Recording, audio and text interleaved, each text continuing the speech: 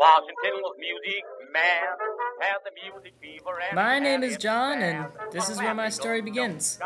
I was walking in the park one day when something very strange happened to me. His favorite amusement was the minstrel show, and when they came to town.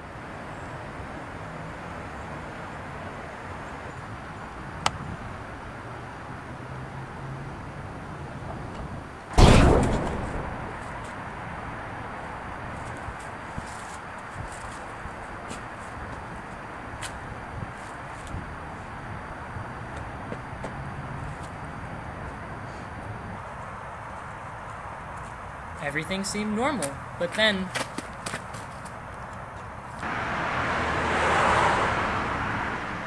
What were these strange contraptions?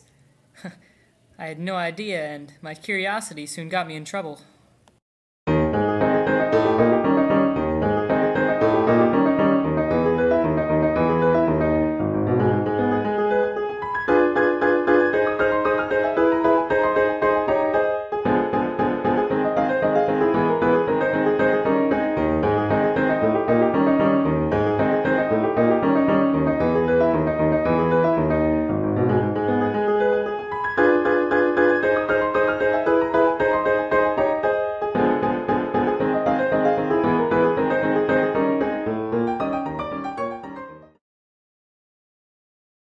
By then, I definitely needed a drink, so I went by the old Green Tree Inn on Germantown Avenue.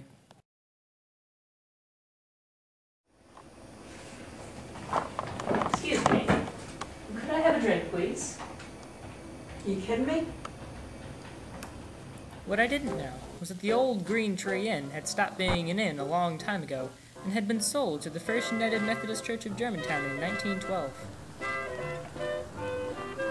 In 1930, they moved it 100 feet up the avenue to make room for their chapel.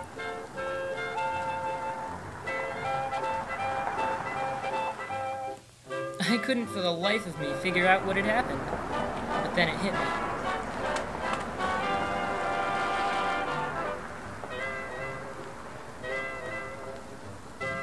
"2010, the paper said, 140 years in the future.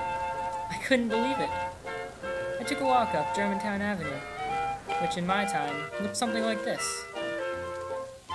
It was mostly factories and tanneries in the 1870s. The shops today were far more colorful and varied in their products. Restaurants, banks, strange stores that sold trinkets. Everything was here. As I was walking down Walnut Lane, I saw something that amazed me.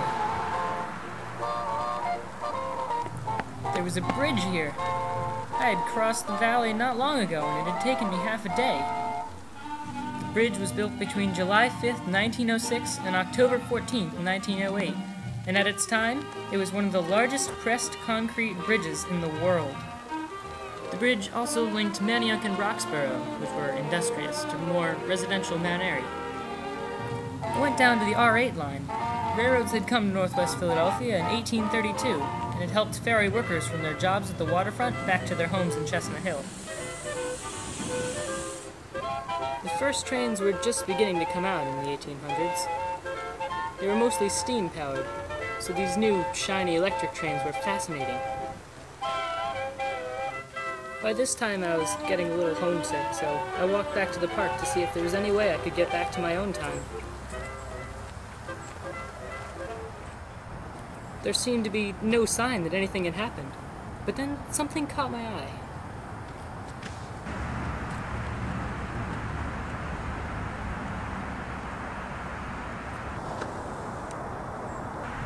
I could feel the energy coming off of this small white sphere.